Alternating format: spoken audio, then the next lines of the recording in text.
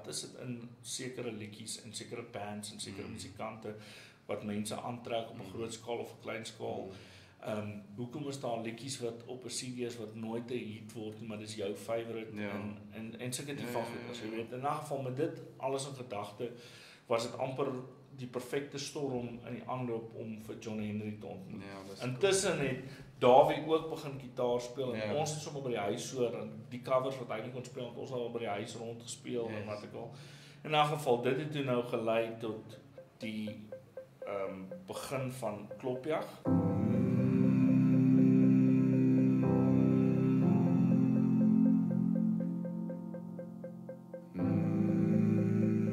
Hallo. Ja, hallo julle. Ek moet 'n lekker intro kry soos welkom by die Huntsman show of so iets cool soos dit. Ek moet sê enigiets is beter as wat mense kies vir daai wat jy daai hi guys. YouTube kies channel so. Maar anyway, julle baie welkom by die Huntsman show. Dis lekker om julle hier te hê en is lekker om 'n gas te hê. Ja. Vandag het ek vir Sallas De Jager hier, so baie welkom man. Dankie. Baie lekker. Ja, baie lekker. Ons het 'n paar recaps gehad vanoggend. Ek en Sallas. Ons het maar ons is hier so, ons het deur dit gewerk. Ja, exactly. Dis hoe die lewe gaan nou. Die lewe gaan soos jy partykeer is so 'n paar hurdles en dan moet jy maar jump. Dis maar dit is ja. Maar vir julle, ek gaan nie agtergrond gee oor Sallas nie. Hy sal dit self doen. Maar julle ken die drill, like, comment, subscribe en dankie dat julle hier is. Julle engagement help ons hoor. En ons is crowdfunded. So check uit ons shop www.teamhuntsman.com. Julle kan ons daar ondersteun deur net ietsie te koop. So jy gee nie net geld nie, jy kry iets. Jy kry 'n mooi hempie of 'n hoed of 'n wat ook al en dit ondersteun hierdie show. So doen dit asseblief, help ons. En julle kan op ander maniere ook ondersteun. Julle kan ons e-mail by info@teamhuntsman.com en dan kan ons vir jou vertel hoe jy ons ook kan ondersteun as jy wil. Maar ja, ons is lekker in die studio vandag met Sallas en ek gaan nou vir julle 'n storieetjie vertel van Sallas wat ek 'n gedagte wat ek van hom het voordat ek en hy mekaar actually leer ken het. Maar ja, welkom man. Dankie. Dis lekker om jou hier te hê. Nee, selfde. 'n legend. In the eye of the beholder. Sê hulle. Legendness is in the eye of the beholder. Ja. Maar stel jouself voor man en vertel ons so kortliks van jouself en dan gou ons. Jessie. Ja, ek is maar ek kom van Bronkhorstspruit af. Ek was maar daar groot geword en ek is deel van 'n lekker groot gesin gewees, 4, 5 kinders en ja, na skool is universiteit of ek was eers ek het na skool het ek Londen toe gegaan, soos baie mense van my generasie, ja, die working holiday gaan doen wat 'n great ervaring was. En ja, daarna is ek tikkies toe en ek het BCom regte gaan swat. Jo, 'n regsman. Ek moet sê nou in retrospek en nou dat ek terugkyk daarna, selfs toe was ek amper soos wat mense wat van rugby hou of van cricket hou of wat ek al is. Ek is 'n fan van die law en wat dit kan wees. As dit sin maak. Ek het nie regtig geweet wat ek wou swat nie en soos my lewe toe regtig uitgedraai het, was dit toe eintlik ook alles en niks met die law te doen nie. Of dalk die rede hoe jy weet so. Maar op die tyd het dit sin gemaak. En terwyl ek op universiteit was, ek was in die koshuis in Linhout. Ja, wat een van die lekkerste tye van my lewe was daai 2 of 3 jaar. Dit was funny geweest want aanvanklik was ek nou uit die aard van die saak ouer gewees as die mense wat saam met my eerste jaar gaan wees. So dit was ek het nie regtig geweet wat om te verwag nie en ek het teruggekom van oorsee met sulke lang hare en daai goeders het nie lekker afgegaan aanvanklik in die koshuis nie. Ja. Selfs by die koshuis. Ja, nee, onthou jy praat nou late 90s. Ja, dit is nog nie soos nou waar alles everything goes. Dit was nie so nie. Was nog baie conservative. Ja, nee, jy moet nou onthou die ouens wat 5de jaar was toe ek in 98, 90 daar rond aangekom het was in 92 of 93 matriek, jy weet so daai dit was 'n baie ander tyd. Ja, ek kan dink, hè. Jy weet en ja, dit is dis lekker om baie keer te praat oor daai goed van hoe die evolusie gebeur het van jy weet veral van Afrikaanse seuns na man word wat ek al daai goed dit het baie verander van toe af. Jy weet, maar in elk geval terwyl ek in die koshuis was, het ek bevriend geraak met 'n kerel met die naam van John Henry Opperman. En een aand by 'n huisvergadering, ons huisvergadering soos baie ander huisvergaderings by koshuise, daar was 'n eerste deel wat die ernstige sake van die dag was. En dan die tweede deel was nou die lekker deel waar die belaglike emosies en dinge ingestel is en bespreek is. En aan die einde van die emosies wat bespreek is, was daar 'n sangkompetisie en 'n grappie kompetisie en 'n lekker. Ja, kan nie altyd. Ek dink dit was daar was 'n Kannemeyer Award dink ek en die billetjie bulldozer. Dit was vir die grappie wat gewen het. Ja, was dan 'n stemmery en Dis cool. Ja, dit was great. Maar in elk geval, hoeveel ouens is dit dan? Sorry, net so ek dink ons was so 250 na 300, wat in die koshuis was. Ja, en by sulke huisvergaderings is daar ook ou Tolinout manne wat ook gekom het in ons ek is oom. Ons is almal jy's 'n ou Tolinout man, is 'n oom. So dis 'n titel wat ek graag ook nog trots dra om 'n oom te wees. So hulle het ook gekom sê dit het nog gewissel, maar soos ek sê, kom ons werk op min of meer tussen 250 en 300 ouens. En en op een van hierdie geleenthede het John Henry het altyd deelgeneem aan die liedjie kompetisie. Dus hy sing toe dalk 'n boerseun as sy inskrywing vir die liedjie kompetisie. Ek het daar gesit en gedink, heerlikheid. Dit is 'n skande dat ons 300 mense die enigste mense is wat weet van hierdie saam. En toe jy weet dit is toe het ons vriendskap verder gegaan en eventually ek het in my tyd ook oor see was het ek bevriend geraak met mense wat in daai tyd voor die internet regtig daar was. Het jy mense gehad wat in musiek en was, maar hulle was soos lopende ensiklopedie.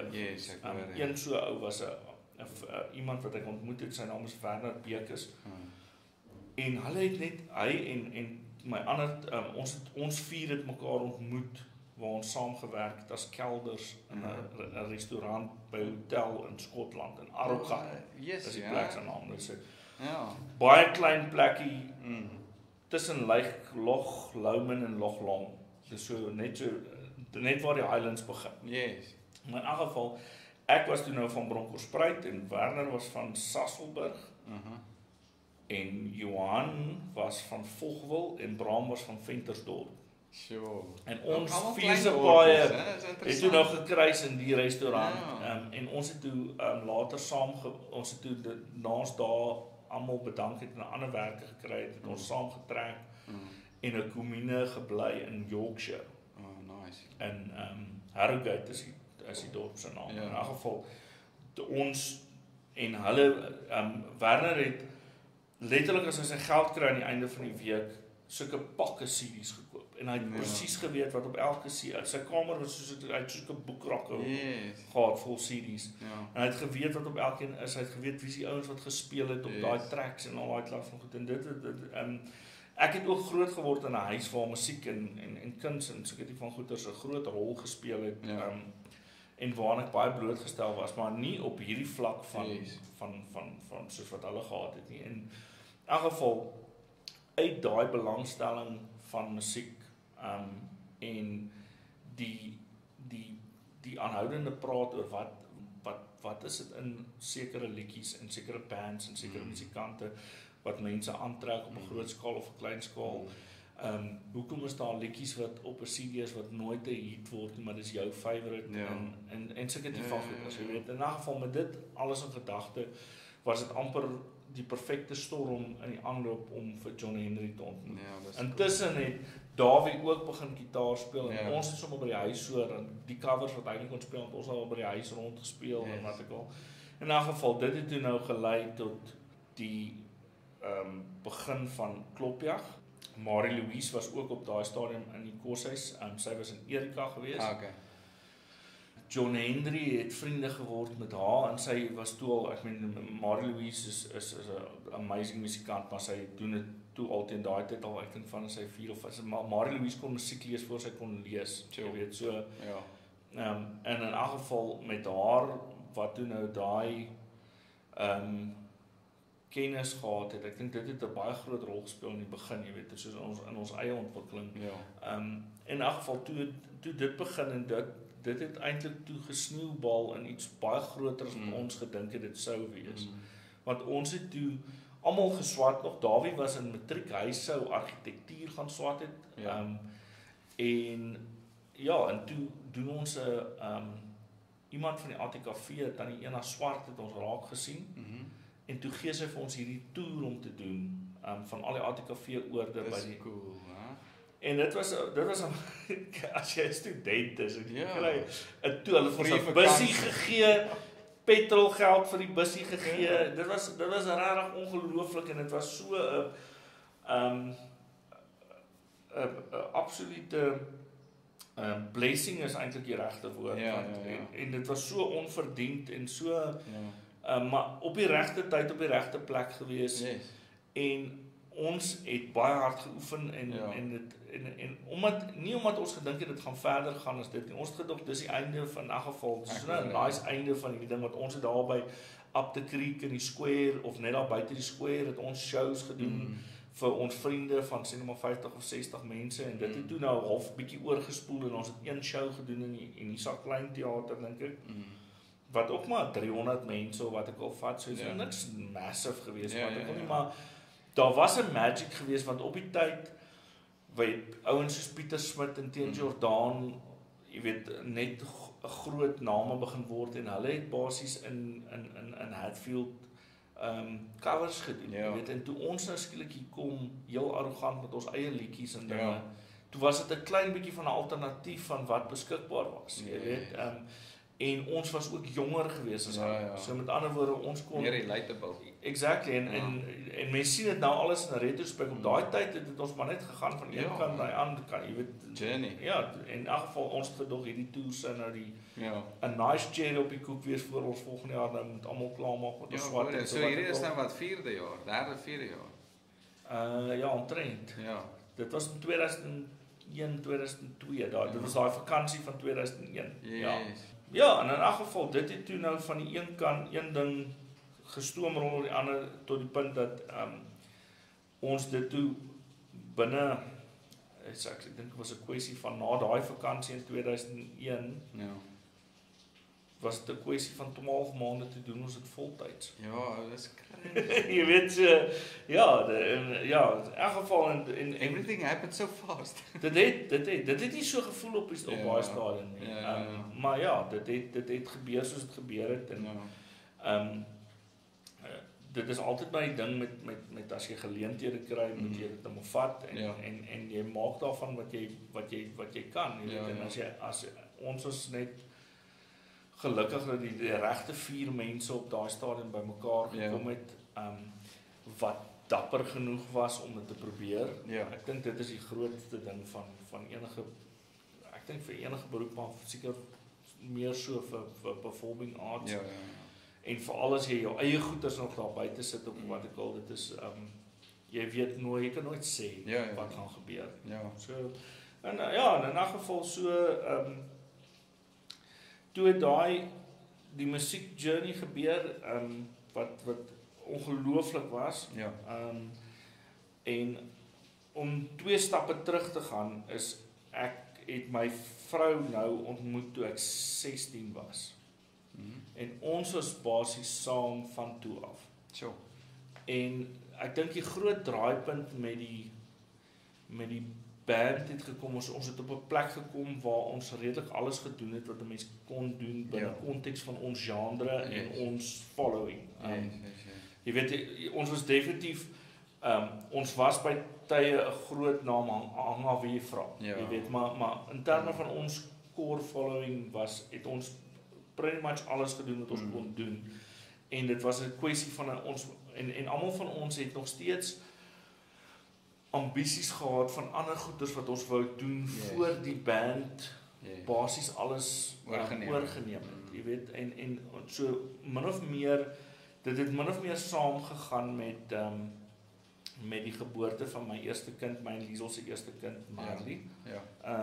En op dieselfde tyd het Marie Louise wou verder gaan studeer, John Henry het goed gehad wat hy wou doen. Dawie het begin kyk na recording en bietjie meer komposisiegoeders en hy het saam met my ander boetie in die tuindwergies begin speel, meer gereeld. Ek het nie geweet, hulle was dit, ek ken nie tuindwergies. Ja, so my klein boetie Pieter, hy was die liedjieskrywer. En hulle was aanvanklik so, ek gaan vir julle nou lang besig hou met hierdie trivia wat ek maar hoe die tuindwergies ontstaan het was. Ons was 'n groep mense, dit was ons en die Melktertkommissie en Jan Blom. Jesus man, hierdie name is in my heavy, ek soos word nostalgies. As ek al hierdie name hoor, dan sit voel vat my terug na daai universiteitsdae. So ons het basies 'n rekordkampanie begin saam met sakemanne in Pretoria. Hy vir Records was die kampanie se naam gewees en ons het basies almal by mekaar, ons het baie saam getoer, almal van ons. En toe het ons twee nuwe die eerste nuwe iemand wat ons half gesign het en in die wêreld ingestuur was FL.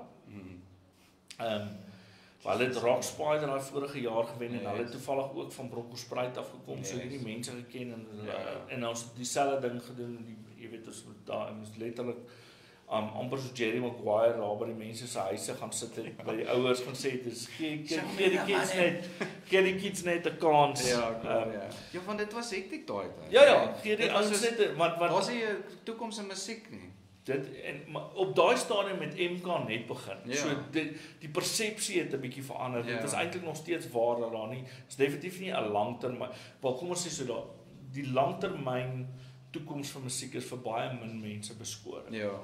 Dis nie dat dit nie moontlik is nie, dit is moontlik, maar dit is daar's soveel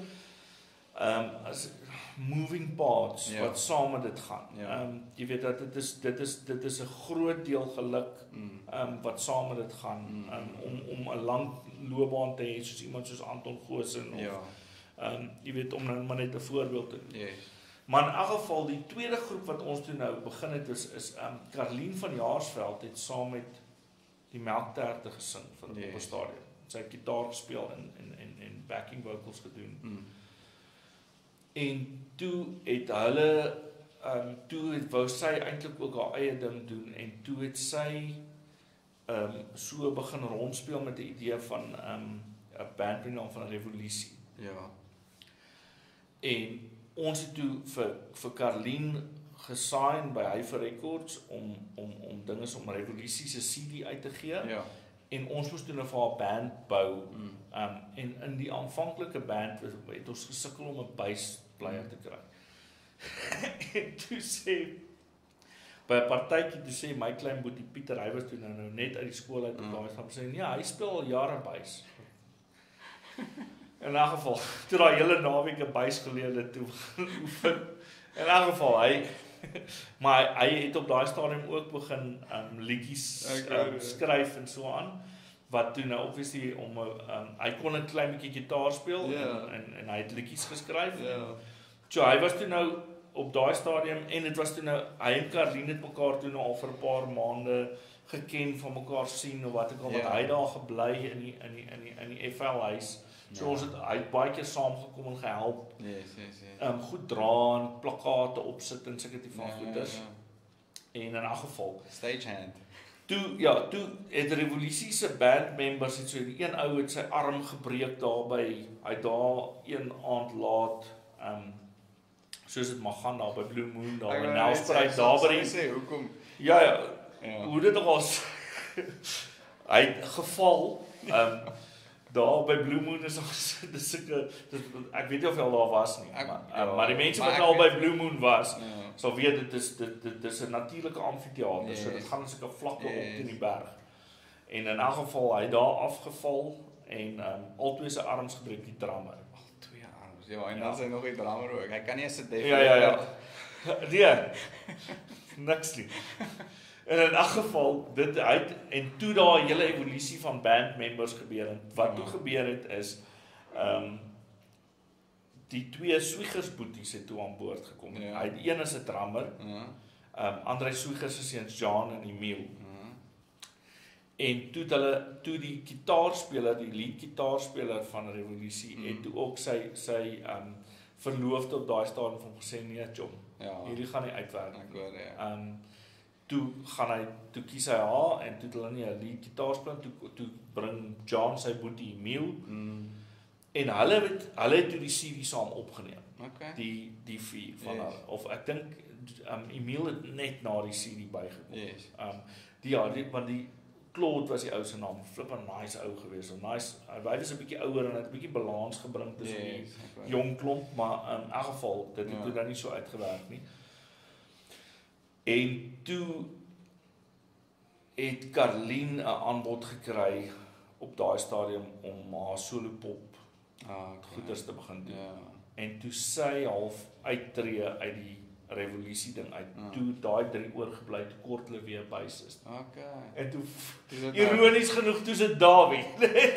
En toe is die 4 dwerge toe nou gebore. En toe die tyddwergies nou begin, jy weet so. Dis cool ou. Ja, so dit as 'n mens nou terugdink daaraan en 'n mens doen dit te min actually, maar mense is so bevoorreg om half in die middel van daai goeders te kon leef en maar dit was op daai stadium musiek eintlik soos enigiets, jy weet, dit is dieselfde vir law, dis dieselfde vir rekenmeesters by 'n firma, wat ek al mense wêreld word baie klein in daai tyd wat jy jouself probeer vorm, sê net maar tussen 22 en 30. In daai tyd kies jy half jou wat jy dink waar jy wil gaan en jy kies die mense om jou wat jy nodig het om dit te doen, jy weet. En dit word so deel van jou en jy dink eintlik almal het dit gesien, maar dit het nie, jy weet, en dis baie lekker en jy het so min afstand, omdat jy so naby aan dit is, om te kon sien die wonderlike goed wat gebeur het in daai tyd, jy weet, die eerste keer wat jy liedjies gehoor het, wat later volksbesit geword, jy weet, om daar te kon gewees het, jy weet, dink aan goeie soos Styk en Eil wat nou afgebrand het, was 'n plek in Centurion gewees, en ek onthou die eerste aand het ons almal, jy weet, was ons daar gewees en die dude opgestap, wat saam met Bacchus en Kabous daar opgedaag het, en dit was toe nou Jan Blom wat die eerste keer, so in daai tyd het almal so half 'n beurt gekry as jy wil 'n song speel. Dit was 'n open mic night tipe. Ja, so Styk en Eil daar staan met net Vrydag en Saterdag shows gedoen. En Charlene was baie streng op, jy weet, ons maande gesmeek om 'n kans te kry en eventually word dit 'n big ding. Want daar was 'n crowd wat gekom het en hulle was Vrydag en Saterdag daar vir live music en hulle het omtrent vir almal gekom, jy weet. Ja, want jy kom vir die vibe. So jy's exactly. En die mense het vir Charlene ook vertrou met haar boekings. Jy weet, dat hulle weet wil gaan kry. In elk geval dan na week al gespeel en ons het iemand gaan kyk. Ek kan nie onthou, dit was waarskynlik daai tyd was dit meeste van die tyd, maar jy weet soos Gian Groen en Valiant en Anton en Piet Botha en sulke mense. In elk geval daai tyd was en hulle was toevallig ook in die crowd, Bacchus en Jan hulle en om daar te sit en dit te hoor hoe, want jy sien nie dit kom nie. Jy weet, ja, dis 'n blind side. Ja, exactly, jy weet, om by en daai tyd wat jy weet Kitcher nooi om 'n show te kom kyk. En hulle sing 'n song, jy weet, soos dinge, soos wonderwoorde met die Melktertkommissie wat jy dink, ja, slag dit, okay. Maar daar's is dan daai goeters, het julle gaan kyk om talent te sien of het julle net gaan kyk? Nee, maar dis wat ek probeer sê, jy was toevallig maar net daar. Ek hoor ja. Later in daai kort tyd wat die sê soos 'n scout, nee, want ek dink aan terme van scouting. Ons het dit later gedoen.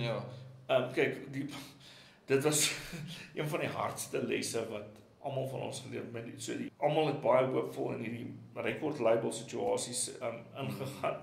Maar as jy nou dit terugvat, ons het dit begin in letterlik 8 maande voor die resessie in 2008. En 'n jaar voor iTunes Ja. regtig begin. Ja, jou timing was ek Dit was ja, en dit weer eens dit kom in daai tyd van dit was so met soveel hard gedoen. Daarna Snyman sê altyd in een van sy stories as jy te hard in iets glo dan vra jy nie al die vrae nie. Dit is maar dit is waar. En daai was 'n baie goeie voorbeeld van ons het so hard geglo dat almal gaan van hierdie goeders en almal het op daai stadium genoeg, kom ons sê genoeg mense het gehou van die kombinasie van mense wat daai tyd daar was. Rhino het op net Rhino Velvet het op net half my lam het net uitgekom en seker goeders. Dit is ook half deel van die ding. Maar as vir so later het dit 'n verkort rukkie, want ek moet vir jou sê dit was 'n baie stomp einde gewees. Ja. Ek onthou ons het die sales reports gekry aan die einde van die maand. Dit was ek onthou dit spesifiek, dit was in Junie 2008 waar daai resessie gebeur het. En die rentekoers het opgegaan met soos 2 of 3%, dit was baie, jy weet, in 'n geval, soos ek dink ons het in Mei maand, kom ons sê argumente onthaalwe verkope gehad van 200 of 300.000 rand se CD's of wat ek al tussen nou die groepe wat ek al, en in Junie maand was dit 15.000. Dis hektiek. En dit het net nooit weer reggekom. Ja, ek kan van daar af nie. So, Julle was eintlik net bietjie voor die tyd. Ja, Nee, ek dink so, kyk, ek moet vir jou sê van in die moderne vermaaklikheidswêreld, veral musiek, veral 'n klein gehoor soos Afrikaans, moet jy groot geld hê agter iemand. Jy weet dit om daar's soveel baie talentvolle mense wat ek jou kan van vertel. Wat net eenvoudig nie daai kans gehad het om hulle goeders te hoor wat net so goed sou doen soos 'n Carlien of 'n Unita Du Plessis of wat ook al. Maar jy kort ongelukkig geld. Jy kort geld, dit kort tyd. Want dis die ding wat mense sê altyd dit kos geld. Dit is nie die geld nie, dit kos tyd. En in daai tyd moet mense nog steeds eet. Exactly. Hulle moet eet, hulle moet tande borsel, hulle moet klere koop, hulle moet van een plek na 'n ander plek toe kan wees, hulle moet 'n selfoonrekening kan betaal, hulle moet internet kan betaal. En dit is waar die ding van geld inkom, jy weet. En dit is wat ons probeer oorbrug het destyds met Hyper Records, het ons probeer om vir ouens, jy weet, ons het vir al die bands 'n hospitaalplan byvoorbeeld. Want mense wat as jy dink nie daaraan nie, maar jy ry 40.000 kilos 'n jaar. Jy weet nie wanneer is jou nommer op nie.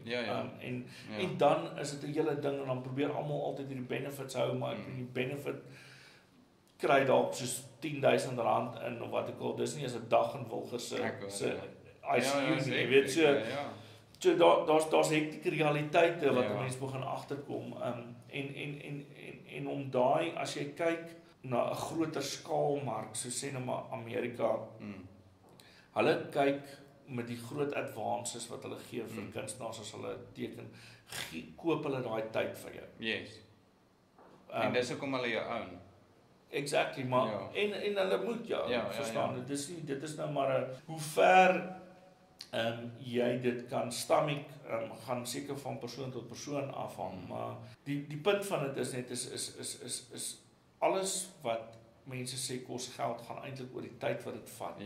En die tyd, en jy moet jou tyd doen, ongelukkig, verstaan, dus daar is natuurlik, daar is altyd die uitsondering. As 'n mens iets heeltemal left field vat, soos byvoorbeeld Jack Barrow. Mense het gedink het cooler as ek het uitgekom en dit was oornag. Maar ek meen, hy was around al vir jare voor dit, wat hy Engelse rap goeders gedoen het en wat ek al. En hy het die tyd ingesit. Jy weet, dis dieselfde met jy weet, kom ons sê weer 'n voorbeeld van iemand soos Kurt Darren. Kurt Darren het vir jare en jare van een dorp na die ander een gery met sy speakers en sy boot. Almal het baie van hulle het daai selfde storie.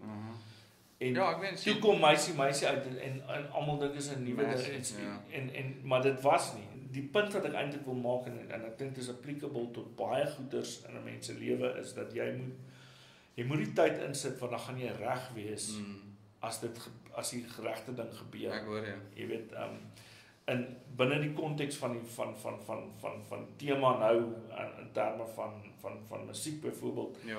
as jy nie ten minste al 'n paar jaar, en ek praat van, soos om 'n blaatant sê, 100, 200 shows al gedoen het, gaan jy soos 'n aap lyk as jy opstap by die Sun Arena.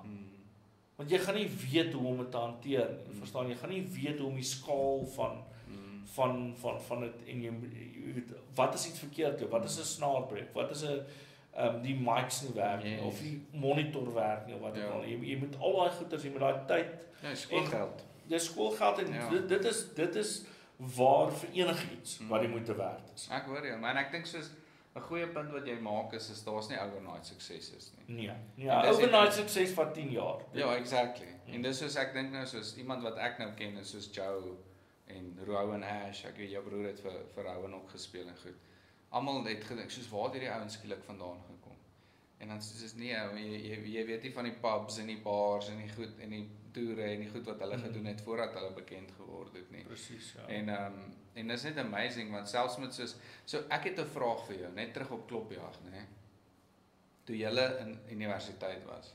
Jy het nou gepraat van daai stukkie van 'n jaar wat dit so Julle was eintlik bietjie meer van 'n overnight sukses as 'n ou soos byvoorbeeld Kurt en Julle en al daai ouens, maar ek dink is ook omdat Julle die regte audience gehad het, want baie goeie goed veral musiek breed uit soos koshuise uit en sulke goed. Ja. As ek nou dink soos ek het vir Hein van Straatligkinders op die show gehad die ander dag, selfe storie, jy weet dit was net soos presies wat jy sê, regte tyd, regte plek, dinge het net gebeur en boom, daar is dit. Maar het dit vir jou gevoel soos want jy sê mos nou jy voel nie die sukses gebeur regtig nie. Jy's net in die moment, jy leef dit, jy jy's eintlik besig om te swat. Jou fokus is jou passie is musiek, maar jy het 'n fokus en jy het 'n passie. En jy daai passie leef jy, maar het dit vir jou gevoel soos net voor die breakthrough vir Klopjag. Het dit vir jou gevoel of dinge ewe skielik vinniger begin gebeur of het jy dit maar net geleef? Ek sê dit nuuskierig oor. Ja, dis as ek terugdink daaraan kan ek nie regtig onthou ja, ek hoor jy. Hoe dit gevoel het nie, want dit was wat ek vir jou kan sê is dit is een dag baie moeilik en die volgende dag voel dit bietjie beter. Ja. En in terme van net van die dag tot dag goeders, jy weet net ek weet wat baie keer gebeur en dit gebeur baie keer in mense lewe ook dat jy voel jy werk so hard en niks wil net dit is net asof jy nie oor daai laaste hekkie kom. En dan skielik as jy weer sien as jy oor hom sonder dat jy gespring het. Maar eintlik het jy die werk gedoen voor die tyd. Ja. So dis ek net sê dis 'n baie moeilike ding om te pinpoint. Ja, ek hoor jy. Met alles is daar dit kom weer deel van is hoe jy jouself in hierdie mynveld van movable parts wat na jou kant toe kom. Amper soos 'n jy weet soos 'n computer game, jy probeer goed dodge. Ja. En een gaan jou slaan en dan staan jy maar weer op, maar jy het nog 3 hartjies oor so jy kan go. En volgende keer gaan jy hom misspring, jy weet so. Ja, jy leer, hè. En ek dink daai ek dink mense probeer ons leef definitief in hierdie intelligensie, nie intelligensie nie, informasie era waarin ons leef. Probeer ons dikwels goeders ooranaliseer. En baie keer is goeders baie eenvoudiger as wat dit voel, jy weet, maar ek dink dit, jy weet, weer eens dan kom dit saam met die druk van jy moet 'n lewe maak, jy moet geld verdien, jy moet later moet jy 'n man wees vir jou vrou, jy moet 'n pa wees vir jou kinders, al daai klas van goeders wat jy moet vervleg met jou eie ambisie van goed wat jy dink jou gaan gelukkig maak en alles wat jy dink jou gaan gelukkig maak is nie noodwendig waar nie. Want dis altyd 'n trade-off om iets te kry moet jy iets opgee. Dis baie waar wat jy sê man. Ek dink soos net op daai punt van information. Ek dink ons lewe die information era waarin ons is ook veroorsaak is duplikate. So ons dink, soos jy nou sê, jy kyk nou na 'n ou soos Darren en jy dink soos ek sê dit. Jy dink hierdie ou kan nie sing nie. Ek kan sing. Ek kan ook sulke musiek maak. Verstaan jy? So dis omdat alles so readily available is, dan kyk jy na 'n ou se lewe en dink jy, ag, dit moet maklik wees om dit te doen. Maar dis soos jy sê, jy sien nie die goed wat nie gedokument is nie. Yep. Jy sien nie die jare se crap wat hy opgevreet het om te kom waar hy is nie. Jy sien nie die harde werk, die positioning en al daai goeters wat gebeur het. En ek dink ook nie noodwendig, en nog 'n punt wat jy gemaak het, is ek dink ook nie noodwendig jy besef dit in daai oomblik as jy is besig om jouself te set up vir hierdie loopbaan nie. Jy doen dit nou maar net en dalk is dit vir een ou is dit dalk soos dit is nou maar wat ek doen om te survive. En dan eventually dan either dit gaan of by of dit gaan nie. Maar ek dink soos wat die internet definitief gedoen het is baie duplicates veroorsaak het. Baie ek wil nie sê copycats nie, maar ouens wat dink ek kan doen wat daai ou doen en ek kan dit 10 beter doen. En dan probeer hy dit en dan misluk dit, want dis soos jy sê, hy het nie daai fondasie van die 5-6 jaar se crap wat jy opgevreet het om actually gepositioned te wees, om op die internet te wees of om op die TV te wees of wat ook al nie. Ek dink so, ja. Jou persoonlike evolusie wat die heeltyd gebeur. En ek meen dit is onmoontlik dat dit nie gebeur nie. Beïnvloed definitief jou keuses en jou dryf, jy weet. En ek dink die groot ding met hierdie goeders en dit, soos ek sê, dit is nie noodwendig net waar vir musiek nie. Dit is waar vir alles, nee. Jy moet iewers van binne af moet jy 'n rede hê waarom jy jouself dryf om iets te probeer doen. En mense sê altyd dis 'n passie of dit kan nie dit wees nie, daar moet iets groter wees as dit. Want op die einde van die dag moet jy jouself in 'n plek kry waar bydra tot iets wat jou lewe beter maak. Yes. Verstaan? En die accomplishment alleen is nie genoeg nie. Ek sien dit baie. Jy weet, ek sien dit baie en jy weet as 'n mens gaan na die verskriklike mooi verhoudings wat 'n mens sien in daai omgewing van mense wat regtig so verskriklik lief is vir mekaar en dit is moeilik om met veral met iemand wat in entertainment is 'n verhouding te hê. En dan sien jy al die mooi verhoudings om jou en hoe dit tragies altyd tot 'n einde kom. Ek sê nie dit is wat 'n mens se dryfveer behoort te wees nie, maar wat ek wel sê is dat jy kry baie van die mense wat dan jare later die sukses behaal wat die persoon by saam met vele was al gesien het heel in die begin is moontlik, nee. En dan sal hulle nie deel, dan kan dit nie deel met iemand. Jy weet dit is soos om op 'n vakansie te gaan alleen. Ja, dit sak. Jy weet, ja, exactly. Of om na 'n mooi plek toe te gaan of 'n nice ding te gaan sien op jou eie en jy kan nie langs aan na iemand toe kyk en sê jy het dit gesien nie. Nee, en opgewonde wees saam met En ek dink daai is iets wat ek baie sien en ek sien dit veral met jonger mense saam wie ek werk is dat hulle, jy weet, dit elke ding het so 'n brand geword en 'n pakket geword van, jy weet, jy sien dit met akteurs en met sulke mense ook met wie ek dikwels te doen het en dit is so hard en is so moeilik dat jy vergeet dat as jy dit nou reg gekry het, gaan daai persoon of die rede hoekom jy dit doen nog steeds daar wees. As jy dit bereik, want it's not gonna be tomorrow. Ja, ek dink dis belangrik wat jy sê, man. Dis baie perspektief, want ek dink ons is geneig om jy weet baie ouens is soos as jy nou praat oor sukses, die boodskap is jy moet bereid wees om alles op te gee vir sukses. En dan sê dit soos, okay, maar soos waarmee deel ek? Is 'n grys area. Dis 'n grys area, want verstaan dis en jy sien dit met sportmanne ook, jy weet, as jy nou dink iemand wat cricket speel vir Suid-Afrika is 9 maande van die jaar nie by die huis nie, en dis so moeilik. Ek meen cricket is so 'n moeilike sport om in uit te staan, die hoeveelheid tyd en effort wat daarin gaan, en dan aan die einde van dit te kom, en dalk alleen te wees, jy weet, ek dink dit is 'n groot, en dit voel, jy weet, en dit is fyn om te sê, jy weet, dat daar is, op enige gegewe dag is daar net 11 ouens wat vir Suid-Afrika kan speel, en as jy een van daai 11 kon wees, al was dit net een keer, is jy voor miljoene mense, maar jy weet, weer eens dan, wat is die prys wat jy daarvoor betaal het, jy weet.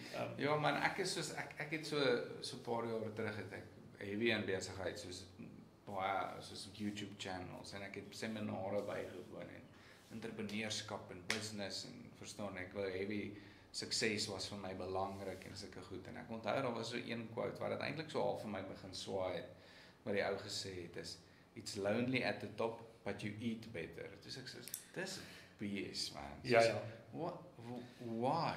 En dit is waar, maar nou die ding wat saam met dit gaan is jy kies dit. Ja, dit is so. Dit is 'n baie dis 'n keuse. En ek sal nie claim dat ek dink dit is reg of verkeerd, maar van waar ek sit is die volheid wat jy kry om deel van 'n gemeenskap te wees, om deel van 'n gesin te wees, om deel van, om jou plekkie te hê binne in 'n groep ouers by die skool, of jy weet, of om jou kinders te kan sien groot word voor jou, wat ek al, dit is 'n, en mens weet nie dit as jy jonk is, want niemand weet, jy weet dit nie tot dit gebeur nie, jy weet, wat dit is wat jy regtig, en dan obviously dan die hartseer ding van wat jy sien baie keer met mense in hulle 60s of 70s wat daai spyt saam met hulle moet dra, en jy weet, dit is wat mense se rug krom trek en goeders op baie ouderdom, dis nie gesondheid of jou spiere nie, dit is die gewig van jou keuses wat jy moet saamdra. Ja. Dit is so, man, en ek dink dit is hoekom dit so cliché, en clichés is 'n cliché, jy is sommer die waarheid wat aan dit gekoppel is. Is as jy die ding waaraan jy dink, as jy oud is die tyd wat jy gemis het saam met die mense wat jy lief gehad het, of lief het.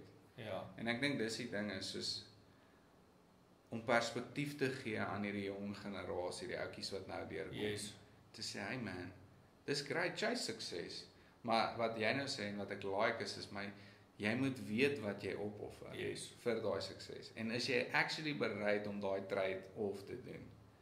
Exactly. Is jy bereid om daai lening by daai bank uit te haal vir daai sukses? En dis die ding. Dit is die ding. En daai bank en daai lening is nie geld nie. Dis tyd. Nee, dit is exactly dit.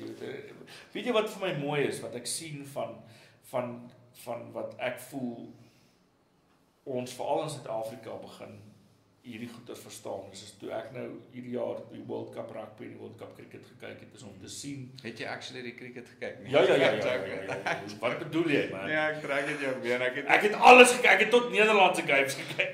Maar hoe dit ook al sê, is nie te doen, jy gaan nou hierdie ding in 'n uur ander gesprek instuur, maar wat ek graag net die punt wat ek wil maak, is om te sien dat Jock nie naby en Rassie Erasmus hier al het besef hierdie goeders. En dis lekker om te sien dat daai generasie mans wat 'n klein bietjie ouer as ons twee is, die waarde van dit begin terugploeg. Ek love it, dit is vir my, jy weet jy het altyd gelees van hierdie ding van, jy weet die ouens se vrouens mag nie kom, en nou by die World Cup final, almal se kinders is daar, hulle hardloop daar op die veld en goeders.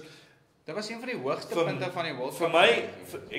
Vir my wys dit dat daar is, ten spyte van al die negatiewe goeders wat daar gesê word oor Suid-Afrikaanse mans, en dan veral Afrikaanse wit mans, of wat ek al van 'n sekere ouderdom is, om te sien wat Rassie Erasmus en Jock Nienaber doen, met die bestuur van mense, en dis hoekom hulle met 1 punt kan wen. Want jy sien 'n approach wat gaan, jy moet jou plek daar verdien, en as jy daar is, sal ons na jou kyk, en ons gaan na alle aspekte kyk. En ek dink die blote najaag van sukses is nooit genoeg nie. En ek dink wat ons gesien het by die Wêreldbeker rugby is 'n briljante voorbeeld van dit gaan oor baie meer as jy. Ja. En daai ouens het ingekoop daarop en hulle het geglo.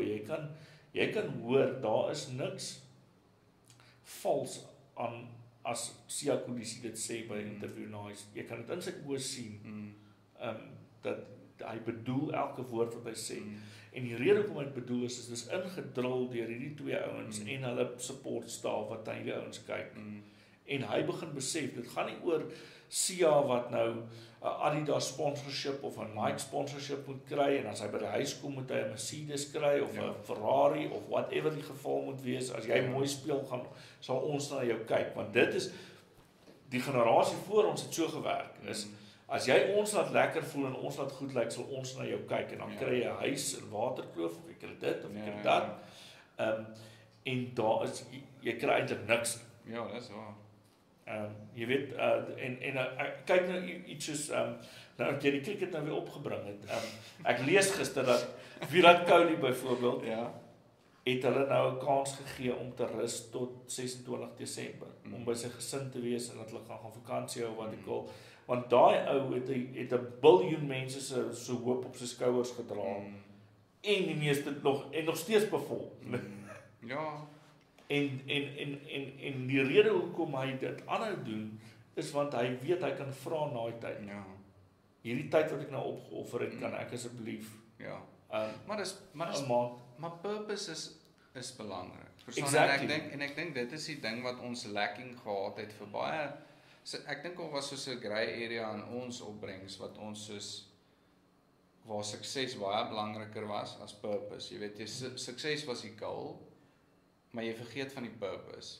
En ek dink dit is waar die aftrapslag kom, is as jy die sukses by die purpose sit. Want as jy die purpose najaag en in die purpose uitleef, soos die bokke nou byvoorbeeld. Hulle het gegaan, daar was 'n purpose. As jy die purpose uitleef, dan gaan die sukses volg. Die sukses. Exactly. En dit is dan as die span suksesvol is, dan is almal happier. En almal is meer suksesvol. En almal kry Ferraris en Mercedes soos jy nou gesê het. Exactly. Maar as jy net vir jou eie belang daar is, dan is die kans dalk gaan jy nie die Ferrari kry nie, maar jy kry dalk 'n GL of 'n Geländewagen of wat ook al. Maar nog steeds, verstaan, is nie dit gaan nie so suksesvol wees nie want jy's vir jou eie belang daar. Self-service is counterproductive met actual sukses en longevity van dit. Exactly.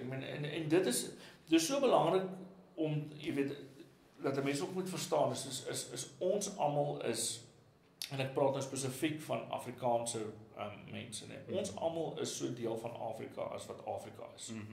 Ons is maar meeste van ons saamstem nie, maar ons die groot ding is dis interessant, ons moet dit aanknoop by dit, maar wat ek wil sê voor ons daarby uitkom, is dat ons is almal langer as 10 geslagte. As ons hierso, En die hele gedagte van Ubuntu is in ons bloed. En weer eens, dit het nou gewys, dit wys nou al vir 'n rukkie eintlik. En as 'n mens nie daai besef het dat die wêreld is groter as jy nie. Dink ek is dit baie moeiliker om gelukkig te wees. En ek dink die strewe na geluk behoort actually altyd bo te wees. Nie gelukkig ten alle koste nie, maar ook nie sukses ten alle koste nie. Jy weet, so as jy die goeders begin opweeg teen mekaar, is ek dink ons is besig om veral na 94, ons is nou wat, ons is nou amper 30 jaar later, dit is in die groter prentjie van die aarde se geskiedenis, is dit 'n oomblik wat ons reg gekry het in hierdie oomblik. As jy 'n bietjie van buite af kyk, is ongelooflik. Jy weet, en dis iets wat vir my, dit maak my trots. Maak my trots om te sê ek kom hier van Suid-Afrika af en ek kom van Afrika af. Ons kan hierdie goeders reg kry. Ek het in Engeland gebly vir 'n lang tyd, en ek was al baie bevoorreg om baie plekke te reis. buite hierso, they'll never achieve this. Hulle sal nooit dit reg kry. Want dit is weer, dit is in ons bloed, en as ons leiers begin kry, wat dit begin daai slotte oopsluit. En ek meen, dis die catch-22. dit is die ding, want jy het Nelson Mandela gehad, wat dit reg gekry het, nee, in 'n baie kort tyd. En nou wat ek sien is hierdie span van Rassie Erasmus en almal van hulle, jy weet, Stix en almal, daai hele support squad, kon dit ook reg kry. So met ander woorde, ons is besig en ons 'n purpose. Exactly. En dit gaan oor om te speel vir dit gaan nie daaroor dat almal noodwendig dit word nie, wat 'n mens baie versigtig moet wees, dit moet nie 'n kommunistiese tipe van en wat ek daarmee bedoel is net is dat almal moet dieselfde wees. Almal moet nie dieselfde wees. Dis Afrika. Dis Afrika, verstaan? Ons is juist so awesome omdat ons so uniek is. Verstaan? Ek sê en nog omdat elke persoon so uniek is. En ek sê nog altyd die mooi ding van diversity is juist dit. Exactly. Dis diversity. Exactly. Moenie die woord probeer afwater na iets wat dit nie is nie. En die ding is wat ek dink met soos 'n span, soos die bokke wat nou weer eens nou die topickie is eintlik. Is daar's 'n selflessness in daai span. Sia kyk nie na Etsebet se kleur nie. Hy kyk nie na Faf se hare nie. Verstaan jy? Hy kyk nie na Ox se kleur of sy eie kleur nie. Dit gaan oor die Lende se kouse of wat. Exactly. It's not about the physical. Dit gaan oor soveel meer. Die purpose is ek kan amper so diep gaan om te sê dis 'n spiritual purpose. Dit is nie net 'n want as ons net op daai punt kan kom as 'n nasie en verby die physical kyk. Ek gee nie om as iemand in my span swart of Indiër of wat ook al hy mag wees nie. As hy die job kan doen, dan verdien hy om daar te wees. Verstaan, dit gaan nie of hy sy naam Benny en of sy naam Boetelese is nie. That's not the issue. The issue is can he do the job? En ek dink dit is die ding wat soos 'n ek wil nou nie lelik raak nie, maar maar ouens soos Malema hulle wat alles wil koppel aan kleur. It's not about the color, verstaan jy? Maar jy weet, om aan te sluit by is ek dink mens moet iemand soos Julius Malema is baie meer kompleks as wat die koerante en wat ons dikwels om braaivleisvuur om uitmaak om te wees. Jy weet, en ek dink is belangrik dat 'n mens begin praat, ook veral ons almal met mekaar begin praat daaroor. Jy weet, die eerste ding is uit die aard van die saak moet 'n mens besef dat dit is makliker om die vinger te wys na Julius Malema toe, maar Julius Malema praat vir 'n klomp mense wat die wêreld sien op 'n sekere manier. Steve Hofmeyer praat vir 'n sekere klomp mense wat die wêreld sien op 'n sekere manier. En iewers in die middel is ons. Jy weet, en wat ek voel is verskriklik lekker om te sien, nê? Is dat ek voel dat ons het op 'n plek gekom nou amper 30 jaar later waar daar spasie is vir al twee kante van hierdie ding, nê? Want as daar nie 'n ver links en 'n ver links en 'n ver regs is daar niks in die middel. En dan het jy Amerika, wat nie, hulle weet nie, hulle het nie 'n idee meer wie hulle is nie. Everything goes, die belaglike cancel culture wat hulle nou begin het, wat meeste van die tyd, dit is absolute oorreaksie, nee, op goed wat nie reg was nie. Maar, omdat daar nie stem hierdie kant was nie, en 'n stem daai kant was nie, het niemand geweet. Daar is 'n balans nie. En vir daai rede, dink ek is dit baie belangrik dat mense moet begin moeite doen en ook moet begin luister. Moenie die opskrif in die koerant lees van Malema sê dit of dat en net die eerste paragraafie wat in gebaldes lees nie. Maar maak 'n bietjie moeite en dieselfde geld vir, ek gebruik nou Steve Hofmeyer as 'n voorbeeld of wat ek al, maar wie ook al dan nou daar's, maar luister wat hulle sê. Want daar is 'n core waarheid wat kom nie van daai persoon wat ons die vinger na wys nie, maar van die mense vir wie hy praat. En dit is daai vermoë en ons is besig om dit te ontwikkel. En ek voel ons is wêreldleiers op die oomblik, verseker. van om onsself te ontwikkel, om net 'n bietjie terug te staan en te luister wat iemand anders sê. Nee, en hoekom sê hy dit? En daai vrae te begin vra. Nee, en ons doen dit in elk geval, dit voel of dit in ons DNA begin kom het, dat ons begin vra. Maar ons word nie net dadelik kwaad en sê jy weet ons doen nie meer dit nie. Ons het dit lank gedoen, maar ons doen dit nie meer eerste nie. Exactly, en dis great. Dis nie meer ons eerste reaksie nie. En dit wys hoe ons gegroei het, nee? As jy sit terug nou en ons het gegroei as Suid-Afrikaners oor die algemeen om eers te vra, maar hoekom sê jy dit? En dit is great, man. Ek dink dit is 'n moerse pluimpie in ons hoed, dat ons kan sê en jy kan dit sien en jy kan van voorbeelde begin uitwys en in jou eie lewe begin dink, ek het begin om dit te doen, want ek het gesien daai ou doen dit, wat ek wil. Ek dink wat jy sê is baie waar. Ek dink daar's definitief, soos ek onthou dat ek vir die Amerikaners gewerk het hulle toe die populaire fan begin strike aan Amerika met die rasse en goeters. Jy sê die CEO baie met my gepraat, soos wat het julle gedoen in Suid-Afrika? Wat het julle gedoen? Dis ek soos, dis nou so ironies vir my dat hierdie Amerikaner nou vir my vra, wat van hierdie klein derde wêreld landjie af. Maar anyway, lang storie kort, ek dink die ding waar ek nie heeltemal saam met jou stem nie, is ek dink nie Malema praat vir 'n groep nie. En ek dink nie Steve praat vir 'n groep nie. Ek dink hulle praat uit hulle eie ondervindings uit en die groep plak aan op dit, want dit is wat hulle wil hoor en dit is wat waarmee hulle vereensgewig.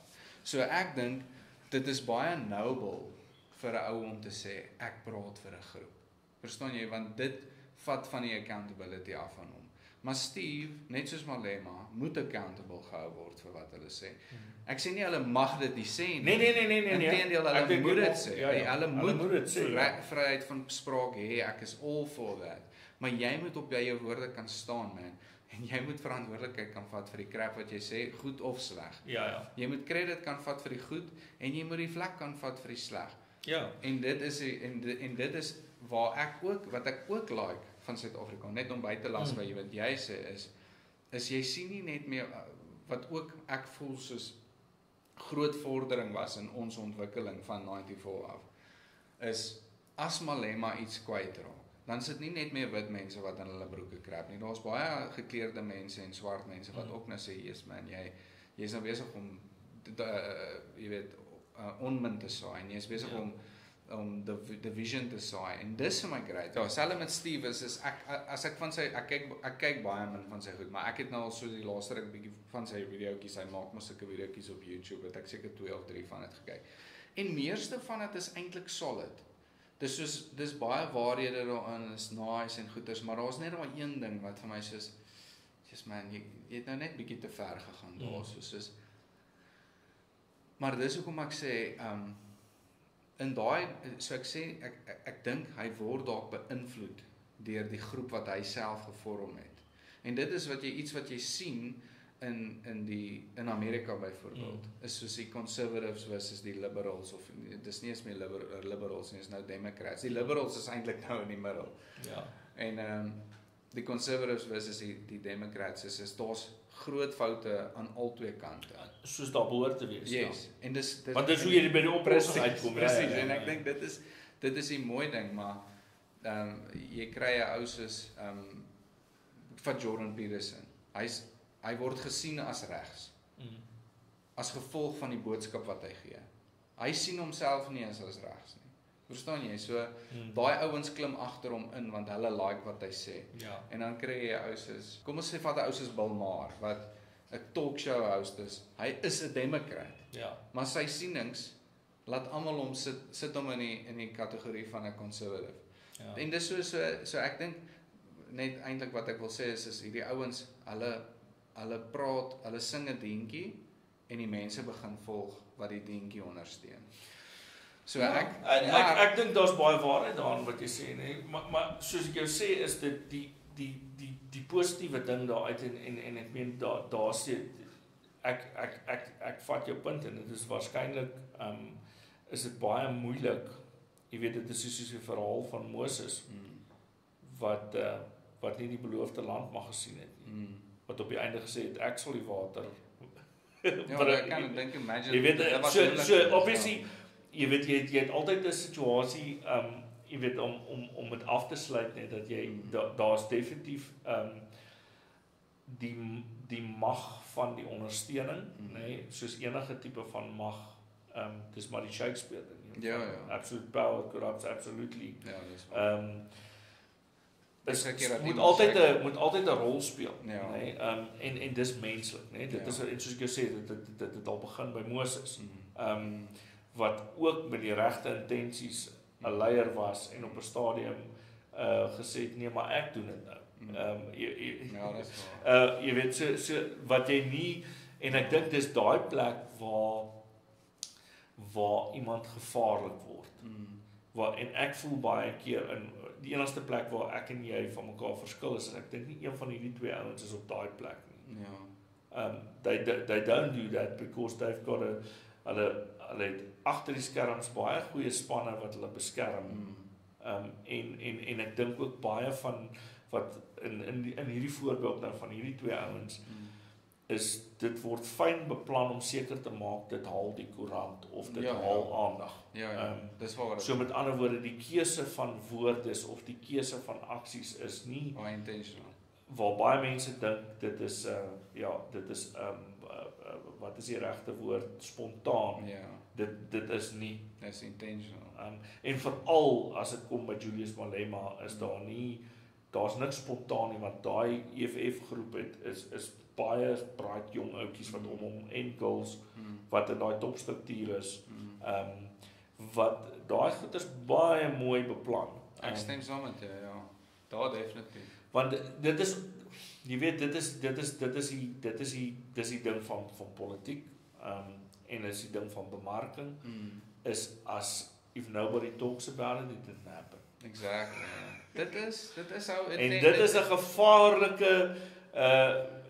gevaarlike mynveld. Maar wat verkoop jy nou? Dis die ding. Wat verkoop ons? Ons verkoop aandag. Absolutely. Ja.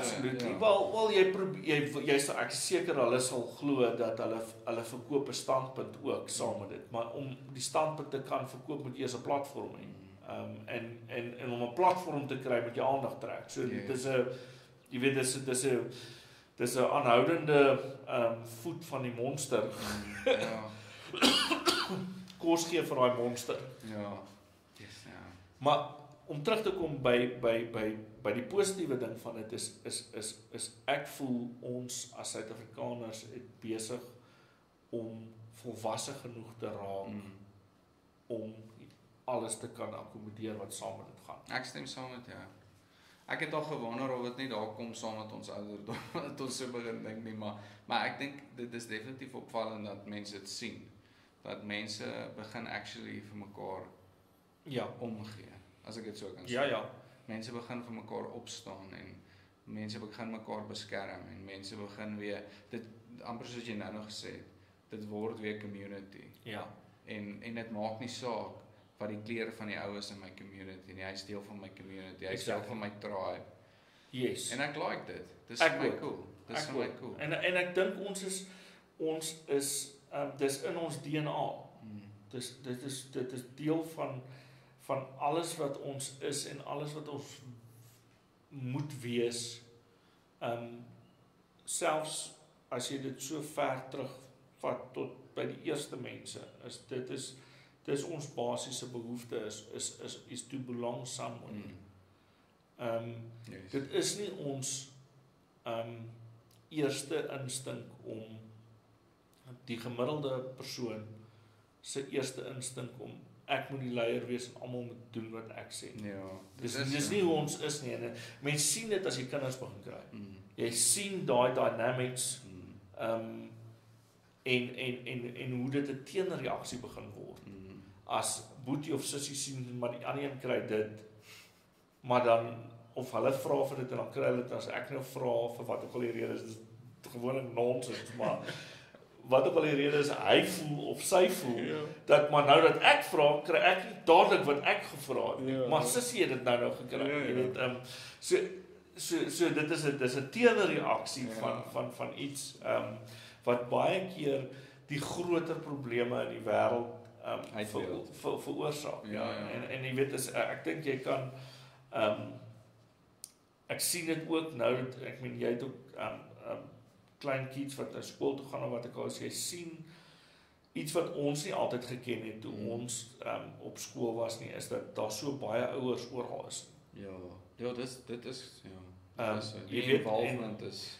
Dit is intens, nee, daar, jy kan nie verby dit kom nie, en overall voel ek, dis 'n goeie ding, dis nie iets wat ek kritiseer, daar's altyd, jy weet, ek dink in die laerskool het ek onderwyseres gehad het gesê, jy weet, is enige iets is gesond of kan ongesond word as daar te bykom. Ja, jy weet, enige, alles met 'n te by is verkeerd, behalwe tevrede, jy weet, so. Ja. Maar even nou dat ek daar dink, is, as jy te maklik tevrede is, is dit ook nie goed nie. Easily pleased. Maar is ons mens nie almal maar te maklik tevrede nie? Ja, dis die ding, jy weet, maar ja, so, mens moet altyd waak teen die te, maar om daai maar dit is sense of community te sien, ek weet nie altyd die verwagtinge wat daarmee saamkom nie. Ek dink nie verwagtinge van ouers vir hulle kinders is 'n nuwe ding nie. It's not. Dit voel vir my nou dat ek self 'n ouer is en ek kyk om my, voel dit partykeer baie intenser as wat ek voel dit behoort te wees. Jy weet, dit is vir my vreemd om te hoor van kinders wat huil as hulle 85% vir 'n kwartaaltoets gekry het of wat ek al, maar daar was dalk sulke mense toe ek ook op skool was, hulle het net nie so openlik. Jy was net nooit daai kind. Ek was definitief nie daai kind. Ek kan dit verseker. Jy het gehuil van blydskap. Ek sou baie chuffed geweest. Ek sou dit die wêreld vol vertel het. Nee, maar dis hoekom ek sê, ek sou gehuil het van blydskap as ek 85 jaar getoets. Maar dit alles gesê is die standaard waaraan jong mense nou gemeet word is hoog. Dit was waarskynlik nog altyd, maar dit voel nou dat jy verantwoordelikheid moet vat vir jou eie kind, se kanse om na hulle self te kan omsien eendag, voel dit dalk of dit meer, maar ek weet dit is meer ingewikkeld. Dit is definitief meer ingewikkeld, nie net in tyd nie, maar ook as gevolg van die manier hoe Suid-Afrika geherstruktureer is, van het ons op skool was, jy weet, en ek dink, ek sê altyd vir mense, dit is vir my, in my eie groei as 'n persoon, is ek baie dankbaar, dat ek was, in 1994 was ek in standaard 7, ek was 15 jaar oud gewees, en tot op daai punt was ek oud genoeg om deel van die indoktrinasie te gewees het, om Vrydag, wat is daai goed wat ons gedoen het, kadette en te glo dat ek moet oor 3 jaar army toe gaan, en jong genoeg om vrae te vra, en toe dit gebeur het om dit deur te kon leef, maar die identiteitskrisis wat saam met dit gegaan het, van om alles wat gister verkeerd was, en terroriste was, en van die duiwel was, is nou skielik reg. Was 'n groot aanpassing vir my op daai ouderdom, want jy is net oud genoeg om en dit het later, het ek baie, dit het my lank gevat, om weer, te identifiseer, miskien as 'n Afrikaner, dit het my lank gevat, ek het altyd geweet, ek is moerse trots op wie ek is, en waar ek vandaan kom, en die taal wat ek praat, die mense wat in beheer daarvan was, het my gegrief op 'n stadium in my lewe, verlang, ek het gesukkel om weer 'n kerk te vind, vir 'n lang tyd, want ek was in die NG Kerk groot geword as 'n kind, en nou hoor ek hulle het iets geendorse wat clearly bullshit was. Vir politieke redes of vir watter rede ook al, nee. Dis nooit so eenvoudig soos wat ek dit nou stel nie, nee, want jy moet die redes vir die NG Kerk se ondersteuning van apartheid gaan baie ver terug.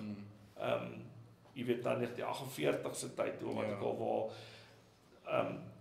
die Afrikaner homself gereinvent het van hierdie arm mynwerker, werkersklas mense tot mense wat die land oorgeneem het. Wat amazing is ons dink altyd ons vereenselwig onsself met die Afrikaner van die 60s en 70s wat baie geld gemaak het, die WNR begin en ons Sasol begin, baie gebou en die incredible brug gebou hier om Johannesburg, wat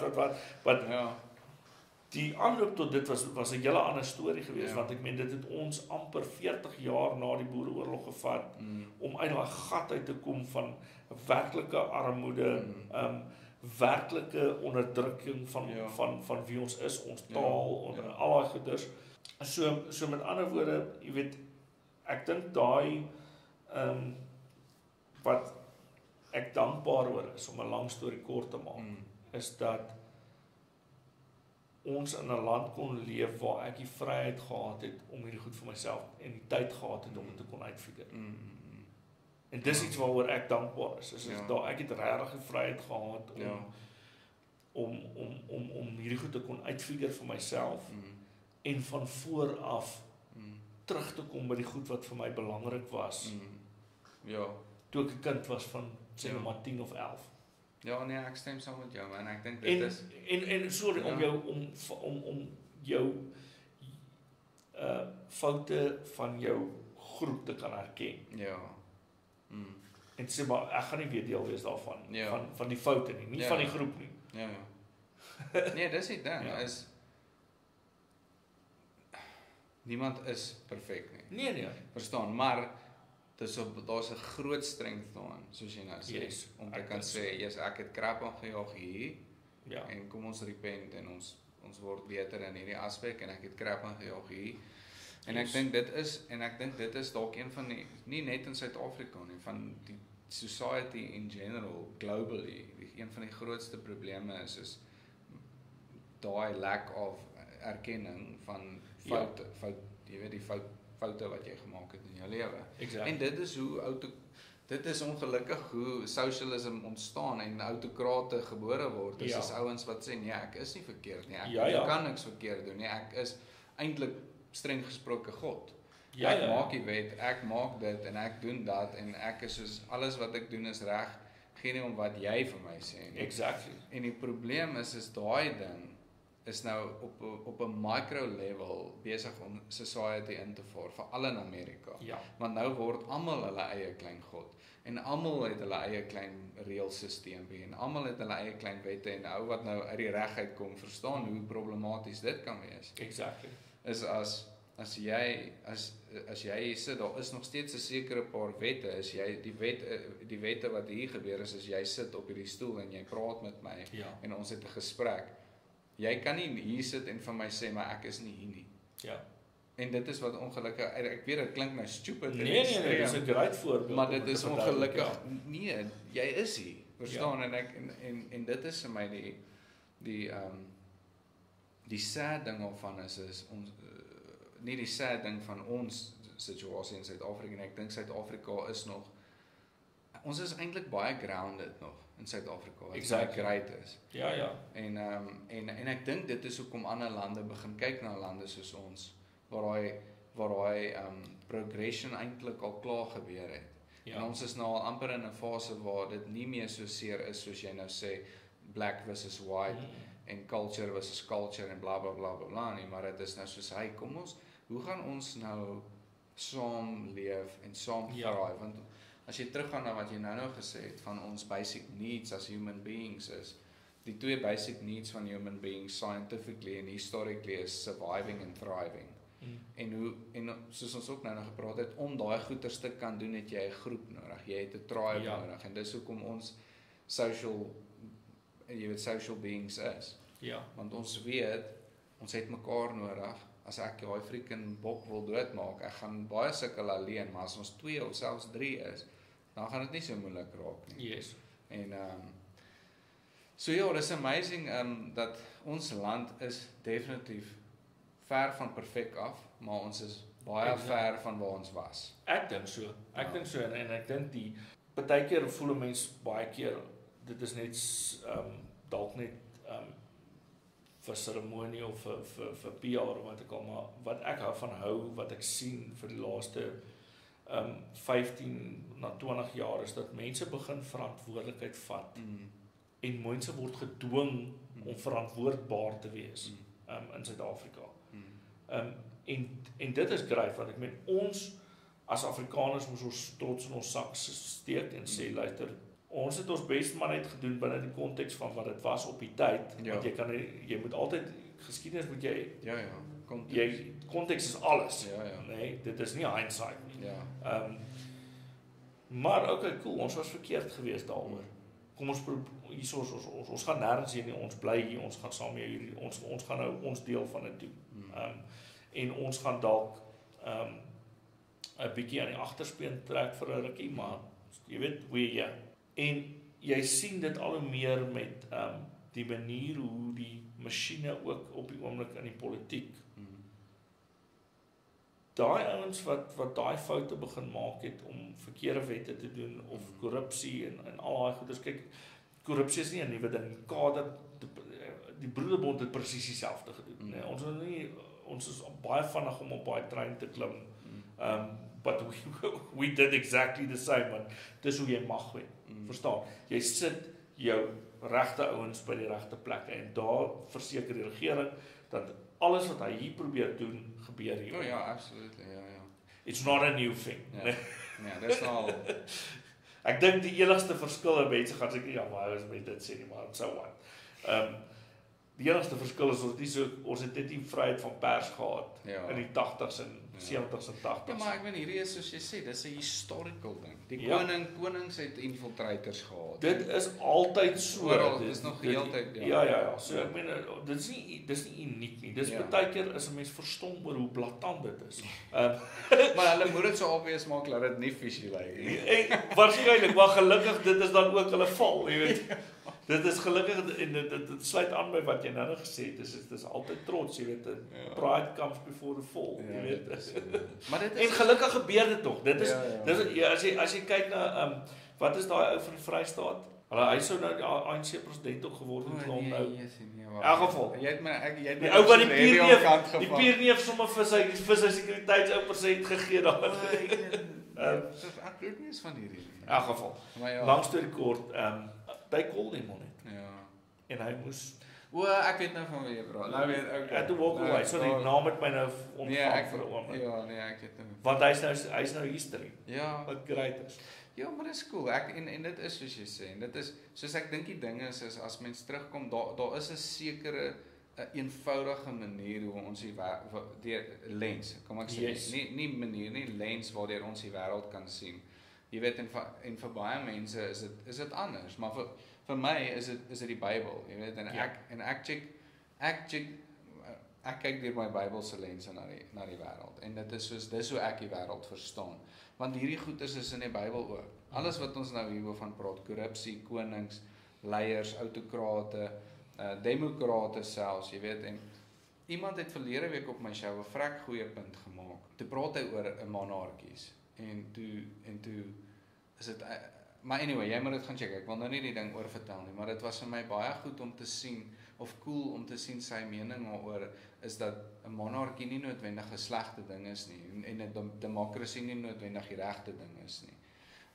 En ons sien dit dalk nou want dit veral in politics en dis soos jy nou sê van die boere wat dit het hulle klomp jaar gevat, 'n klomp dekades gevat om uit hulle jy weet uit daai mindset uit te kom. Eintlik wat 'n culture is.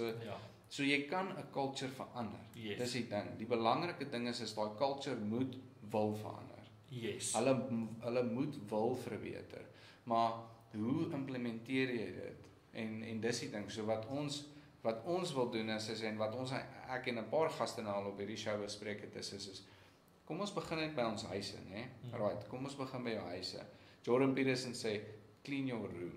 Verstaan, soos maak net eers jou jou kamer skoon, voordat jy die wêreld wil gaan verander. Yes. So as ons kan begin in ons gemeenskap, soos ons wat nou hier Wonderboom oorkry, Sinnewil, en whatever. Kom ons maak 'n beter community, right? Kom ons fokus daarop. Dis waar ons is. Ja. Kom ons fokus op hierdie community en ons probeer die beste ouers wees, die beste skool, die skoonste, goed gemanier, groet mekaar weer vriendelik. Yes. As al kinders in jou straat voor jou huis verbyloop, kyk. Ja. Verstaan, moenie net aangaan met jou ding nie, soos check, is hulle fine, is hulle veilig, whatever. Verstaan, soos maak die community beter. Yes. En dan vat ons dit van daar, dan gaan dit naturally uitvloei na ander soos ek is ook 'n baie firm believer in daai ding. Is daai hele ding van charity starts at home. Ja. Absolutely. Ek glo ook daarin en ja, ek dink dit is 'n baie eenvoudige, dis 'n groot gedagte wat doenbaar is. Exactly. Begin op 'n klein maat en ons vat dit uit en ek weet nie hoe hulle het ons van musiek afgekom tot waar ons nou is. Ek was nou net so dink, hoe het ons nou hier uitgekom, maar dit is goed, man. Ek dink dis die belangrikste ding is ek dink ons het regtig eintlik 'n klompie, soos die ouens wat ek nou al geleer ken het in die gemeenskap, soos jy en soos jy weet van die ander paas en goeie, soos die ouens se harte is regtig in soos jy weet hulle harte is, hulle wil die skool sien seëvier, hulle wil die kinders sien seëvier, hulle wil die gemeenskap sien seëvier. En dis amazing, man. Ek dink so. Dis regtig soos vir my 'n baie positiewe eienskap van samelewing, maar dit begin klein. Ja. En dit is iets wat dan kan skuil na iets groters toe as mense dit reg doen. Ja. En ek dink die Springbok is weer 'n great voorbeeld van is almal inkoop in die idee van